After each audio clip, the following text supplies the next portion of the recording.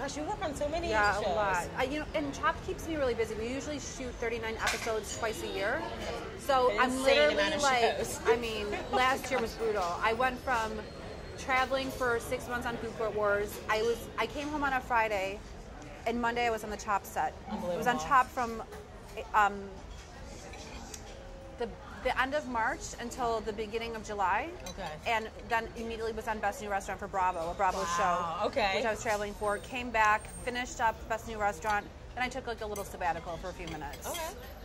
And then back on Chopped. Just finished Chopped. Now I'm going to do Worst Cooks.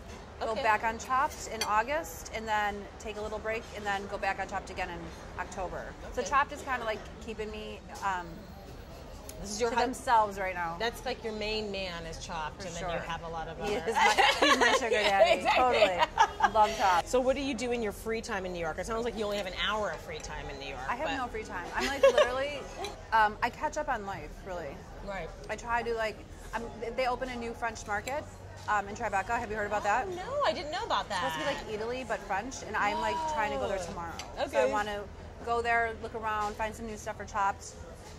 I have to do the baskets for Chopped. Yeah. Right now. So I need to go grocery shopping for new ingredients. So I'll be doing that. Does anybody just on the street, if they know you or recognize you, do they ever say to you, "I want you to put this ingredient in the basket"? Always. Really? Yeah, and then it's like broccoli. I'm like, do you watch the show? Because we probably had broccoli in the basket before. I mean.